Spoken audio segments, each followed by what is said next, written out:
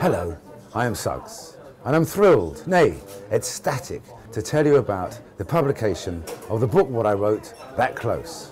Been a somewhat laborious process the last couple of years. I should imagine any author would tell you that. But I do hope it has been worth it, as I'm sure you'll discover yourselves, as you travail the ridiculousness that has been my life, the weird and the wonderful, the highs, including living in a council flat without a fridge, and to the very bottom, the lows of playing on the roof of Buckingham Palace, and the closing ceremony to the Olympics, and everything else in between.